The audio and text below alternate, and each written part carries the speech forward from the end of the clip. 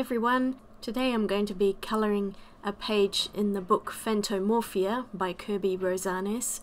I really love his drawings, they're amazing, they're so much fun to colour. I have quite a few of his books, but this one was a fairly new one and I thought today I'd do this beautiful skull and butterflies, so let's get into it. I'm using Prismacolor pencils from my large 150 set. And for this one I've tended to group colours into threes, and on the left hand side you'll see the colours that I've used for the skull, and I will also be showing up the colours for the different butterflies as we go along. So if you want to use the same colours, please feel free to go ahead, otherwise use any colours you like if you happen to have this particular drawing, or you might like to use this colour combination for a completely different drawing, that's fine too. And also don't worry if you don't have these exact pencils, you can use any colour pencils that you have. I'm just using the Prismacolors because I find that they're fantastic in colouring books.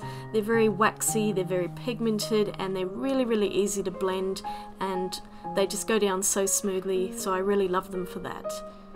Okay, I'm going through, and at the moment I'm using my very darkest pencil in this group of three, my darkest purple, and I'm going over the shadow areas which Kerby Rosanes very kindly has drawn in, so it makes it a lot easier if you go over the lines that he's hatched in.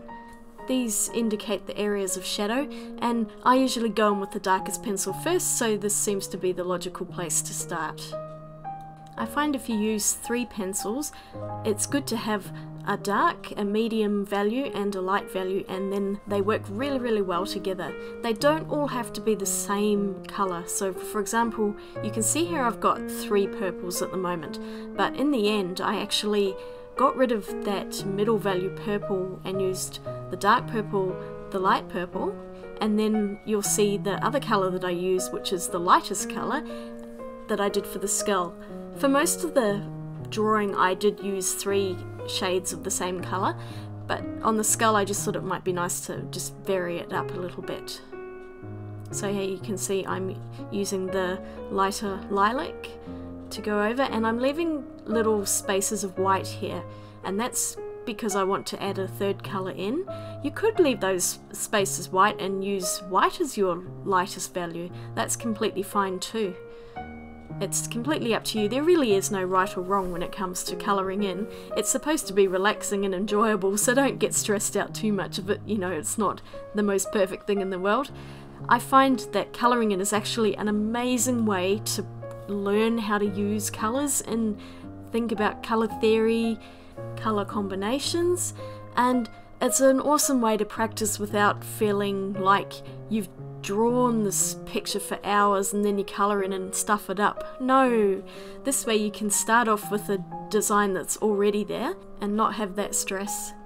Alright, so here's my third colour. It's actually a very light powder blue, and I found that the blue mixed in very well with that lilac, just to give almost like little blue highlights, imagining if the light was hitting the skull, and it's usually you're not going to have all one colour, you're going to have slightly different colours in the spectrum. So I found that this was quite a nice combination. They're obviously very close to each other on the colour wheel, being that blues and purples are right next to each other, so that's going to work pretty well. On to the butterflies. I started with a darker blue here, you can see the colours that I've used, three different shades, going in with the mid-tone colour here, and then going in with my light tone. Now there were a lot of butterflies, and I did not plan this out. I originally thought I was only going to use a few different colours, like maybe a couple of different blues, but you'll see that it completely turns out in a totally different direction, and that's fine. But what I did was I picked my first three colours and I just went through and coloured a handful of different butterflies around the picture, and then you'll see that I go in with some more colours and again, and I really just went by instinct as to which butterflies to colour at the time, so this is by no means organised or planned. I generally don't plan colours when I start colouring, I just like to go with the flow and see what comes out. Because I've been doing art for a number of years, I have an ingrained knowledge of which colours tend to go together, and I do have my favourites which I tend to use together on a regular basis, but I do try to change it up as well sometimes. So I'm going through, and I went around the edges of the butterflies with 3 more colours, and these ones are aquas, so they're close to the blues. I was going to go contrasting, so maybe like do an orange tip, but then I thought I wasn't too sure which colours I was going to use for the whole drawing, so I thought no, I'll stick with colours that are very similar to one another, and then it'll be a lot easier to work out what my other butterfly colours are going to be. So I'm just working with the dark, the medium and the light aqua colours, and just going around the edges of these butterflies that I've done. I really like this combination. To think that I'm using 6 colours per butterfly, I'm really glad I had 150 pencils, and I did use quite a lot of them in the end. Okay, now I've gone on to magenta colours, pinks and magentas, and I've got the 3 there. I really like this combination of colours. I really love that process red especially. But this is an excellent combination if ever you want to use it, is the mulberry process red and hot pink together. They look awesome. So I'm going through once again, just picking up butterflies as I go, trying to kind of keep them sort of separated from each other so that when I finish the piece there'll be a lot of different colours together and I won't have the same colours right next to each other. It was pretty tough because some of those butterflies are tiny and fiddly, and not all of them worked out necessarily quite as well as I hoped. Now, because there's a lot of detail in this drawing, and I was just far too impatient to do every single little segment of their wings, I mean, ain't nobody got time for that. I basically have just kind of sketched over the lines with the dark and then the medium and the light. So you get the idea that there's detail there, but I haven't done every single piece. If you want to do every single piece, by all means go ahead, but I had to film this video and get it out on time, so I really didn't have the luxury of that time.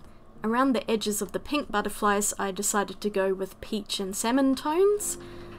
Yeah, these ones are maybe just a little bit dull on the screen. They look quite nice in person, but they're a very, very subtle colour, and obviously all 3 colours are quite light, so it's still quite difficult to get a dark, a medium and a light, but I did my best with the colours that I chose, and you do see the subtleties in the final drawing.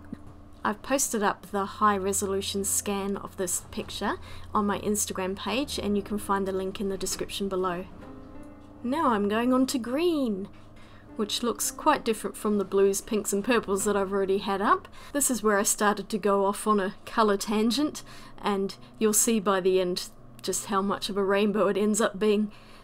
But once again, I'm using 3 greens, a dark, a medium and a light, and I'm going through the same process as I went through with the blues and the pinks, just randomly choosing butterflies that look like they might work well in this colour. I actually really like these 3 greens together. They're very vibrant. They're really pretty. So we're just colouring in up the top.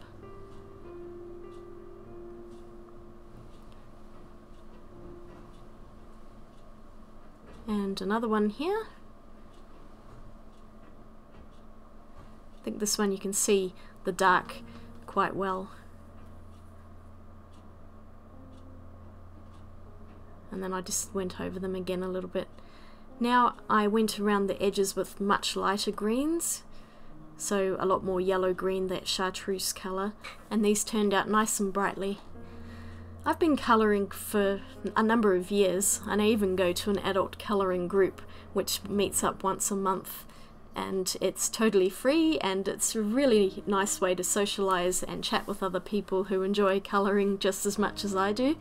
We're a bit loopy, but I think colouring in is such a nice way to relax and just not think about anything. I love it so much. I'm going in with some darker reds here. I decided I needed to have a bright red in this. I was thinking I wasn't going to, but I ended up with red because it's one of my favourite colours and I just can't help myself. So you'll see these ones are really, really vibrant, and I'm pretty much filling in the entire rainbow here, as I very often do. But there are so many colours to choose from. It's very, very hard sometimes just to go with a limited palette. Sometimes I just want to use all the colours and make it bright. So that's what I'm doing in this one. I think I mentioned before that I've been colouring for a number of years. Make that pretty much most of my life.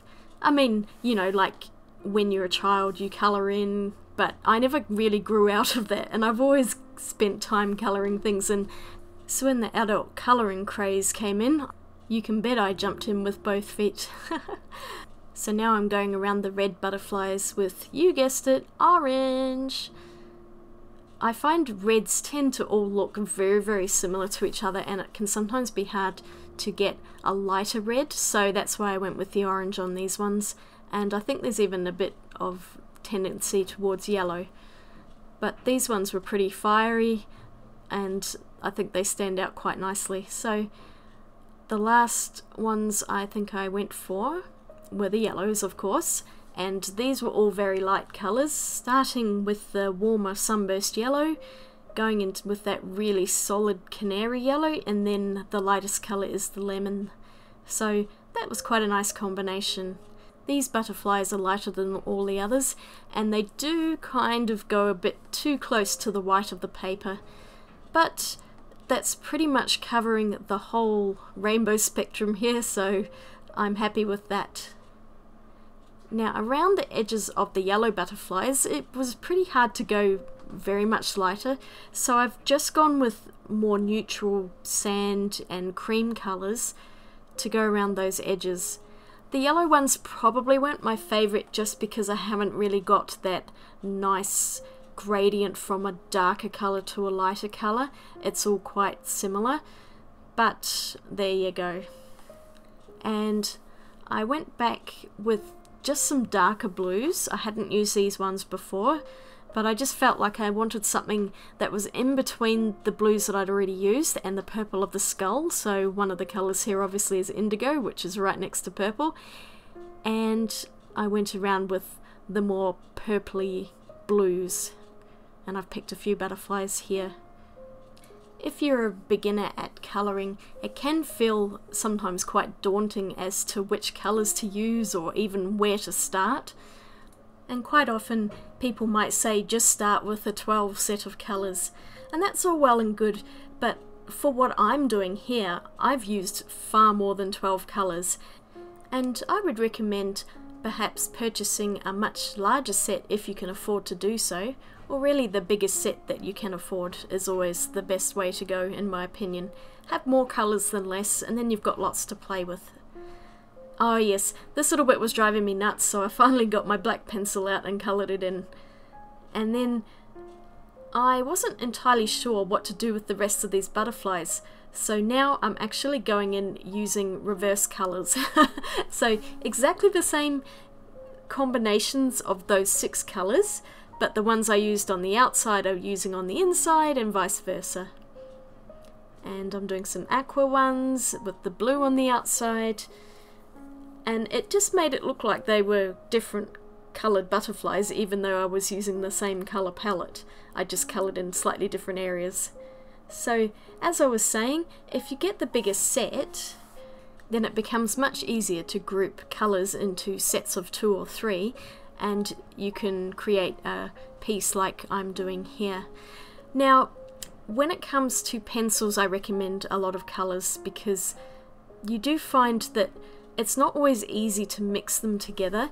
It depends on the type of pencil you're using, but if for example you're using watercolour paints, you don't need to have as many because you can mix a lot more out of them and far more easily. Although if I'm perfectly honest, I also have a lot of different colours in watercolour paints too. But that's just me, I like to have options. Okay, going in with more pinks. I really like that combination, and this was another one with the peachy colours on the inside and the pinky colours on the outside. So I think they look quite different. And in all honesty, I was starting to run out of colours that would be suitable for butterflies, those bright colours, and I would have had to have gone into the earth colours, and I wasn't too keen to do that. Really, if I'm going to colour in butterflies, they're going to be very, very bright. To be honest, I'm not that much of a fan of colouring in butterflies, but for whatever reason I really liked this picture. I think it's because I really like skulls, and I of course picked the most complicated one to do because this took ages. As you can see, I'm going in with those chartreuse and lime peel colours and the darker greens, and these ones look like the Australian colours, which is green and gold. So there we go, some Aussie butterflies for you. And yes, I think some more green up there. I think I managed to balance this drawing out quite well. I didn't have too many of the same colour bunched together, although I think it was inevitable that there were going to be at least a few that were similar. But that's okay, it's a colouring book. It's not my drawing, this is somebody else's drawing, so it's not like I can exactly sell it because this isn't my work. Yes, it is my colouring, but I don't think I would feel right selling somebody else's colouring design even though I'd coloured it myself. That just doesn't seem right to me. One of these days I'm going to design my own colouring pictures that will be entirely drawn from my own mind, and then I will colour them and then maybe I can sell them then. But until then, this is for fun. I just enjoy colouring in and it's a pleasurable pastime. I'm kind of hoping actually to finish this entire book over this year, but we'll see how we go. I'm sure in future videos you're going to see more from this book. It's quite easy sometimes to film this because I just set my camera up and put it onto time-lapse and then I can just colour. You'll see times when I've actually forgotten that I was filming and the book has been moved a bit out of frame, so I do apologise for that. That's because I've gotten into the colouring zone and I kept forgetting to check the camera and the position of the book, because I naturally tend to move the book around to get the angle more comfortable. I had a few butterflies left and I was stuck, so I went in with black and silver. And I've never really used the silver pencil out of the Prismacolor set, and I was quite surprised at how shiny it is, because sometimes when you use a metallic pencil they're just not shiny at all. But this one was really lovely and you can see it on the camera and everything, so that was quite nice, the black and the silver combination, and I'm definitely going to use that again. I went in with some purplier colours just to kind of tie them in with the skull, although I made the mistake of colouring the butterfly on the skull purple against the purple skull. Yeah, really clever, Rebecca. But never mind, it's not the end of the world. I think my pencil broke just at the end there. And I totally didn't see that snake until right at the end, so here I am colouring that in. And then I decided I just wanted to go over some of the really dark parts of the skull with the black pencil just to make it a lot more contrasting and to get those much darker values in. And I think it really set the skull off at the end. It looked a lot better. The dark purple that I'd used was just not quite dark enough for it. So you can see I'm going and colouring the shadows of the butterflies and some of the details there. And then I went through and coloured in the bodies of the butterflies. It was the very last thing I did. And that is almost it. Actually, there was one last thing, and that was that playing card. And it's done! I'm finished! Thank you so much for watching. This is the final drawing. I really hope you enjoyed it, and don't forget to like and subscribe for more videos. I'll swatch you later!